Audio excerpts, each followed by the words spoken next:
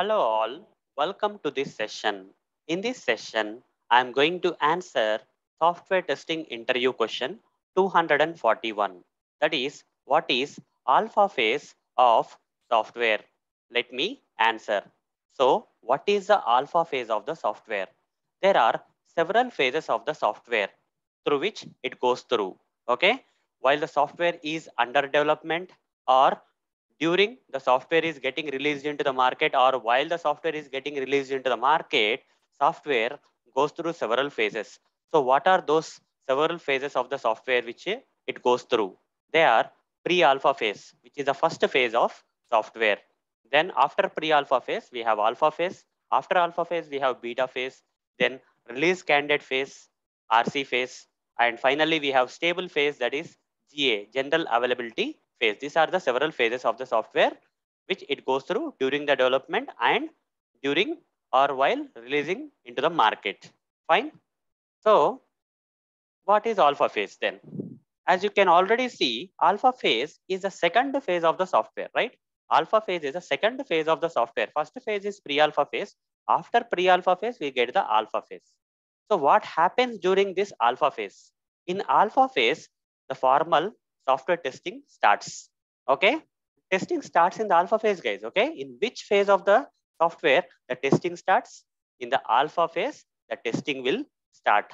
Okay. That means all the levels of testing, guys. Okay. Not only one type of testing, all the types of testing. It may be unit testing, integration testing, system testing, user acceptance testing. All those types of testings will start in the alpha phase. Okay. You see here, developers will perform in alpha phase, developers will perform unit testing and integration testing, whereas software testers will perform system testing. Whereas last level of testing, that is user acceptance testing, also will be performed in this alpha phase. That is only alpha testing. As part of user acceptance testing, you already know that under user acceptance testing, there are two types of testing, that is alpha testing and beta testing. But beta testing will not be performed here in this alpha phase. Okay. In alpha phase, as part of user acceptance testing, only alpha testing will be performed. But who will be performing the alpha testing? Who will be performing the alpha testing? The client side business people. Okay. The client side business people who has the knowledge of the business of the application well and who actually know the needs and actual requirement of the like actual use of the software by the end users. Okay. So what are the actual like what exactly the end users are expecting? What are the needs of the software from the end users, or what are the expectations of the software from the end users? These people will know. From the client side, some business people will be there. Okay. They'll be doing some whatever it is surveys or whatever it, they'll be interacting with the end users, and they will know that these are something that user is needing from the software or expecting from the software. Okay. Such kind of people will be performing the alpha testing. Okay. To see whether the developed software is according to the user needs and expectations or not. Okay. And this alpha testing, as I already covered in the previous sessions, as part of this series, as part of another interview question, okay, will be done at the developer site. Okay.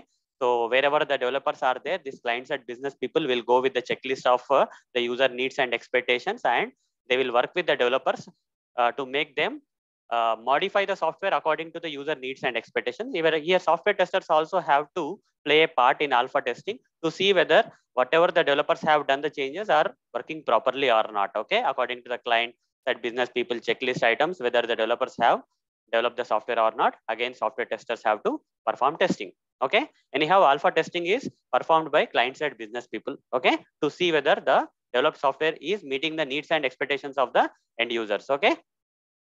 So here at the end of the alpha phase, all the features will be completed, guys. Okay. Once the client side business people checklist is properly developed and properly tested by the developers and testers, okay, that proves that all the features of the software are completed. Okay. The software is ready now. Okay. The software is ready. But what happens in pre-alpha phase? Here testing will not start. Okay. Testing starts in the alpha phase. That is the second phase of the software. The testing starts. But in pre-alpha phase, only the development will start. It's the first phase of software. Pre-alpha phase is the first phase of the software, as covered in the previous session of this series. Okay. Where developers just started developing the software with the help of the requirements or whatever the documents they have. Okay. Here testing is not started yet and software is not released into the market. Here also in alpha testing, okay, software is ready. Software is complete, but it is not released into the market. Okay. Here also in alpha phase, the software is not released into the market. So hope guys you understood what is alpha phase of software. Okay. Here formal testing starts. Until alpha testing, testing will be performed from unit testing, integration testing, after system testing till alpha testing only testing will be performed, and we can state that the software is ready. Okay. Here beta testing is not yet done. Okay. So in alpha phase. So hope guys you understood what is alpha phase of software. So that's all for this session. In the next session, I'm going to cover another software testing interview question for you. Till then, see you. Bye bye.